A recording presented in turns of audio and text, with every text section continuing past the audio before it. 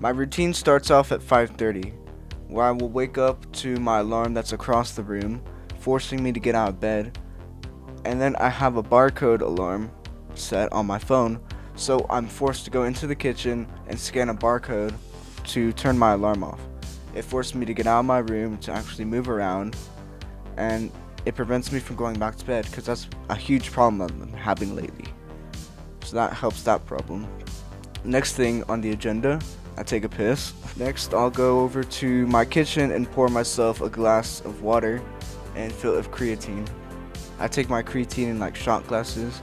It allows me to get down quickly. I don't enjoy drinking creatine, so I just like taking in a quick shot. Next, we head over to my room where we do the workout for the day.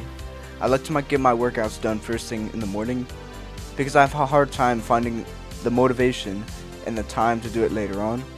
So it's good to get out of the way first thing and eat the frog. I do whatever is available.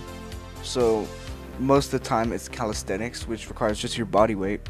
Sometimes I'll throw on the occasional 20-pound backpack or so to challenge myself. I do push-ups, pull-ups, and squats.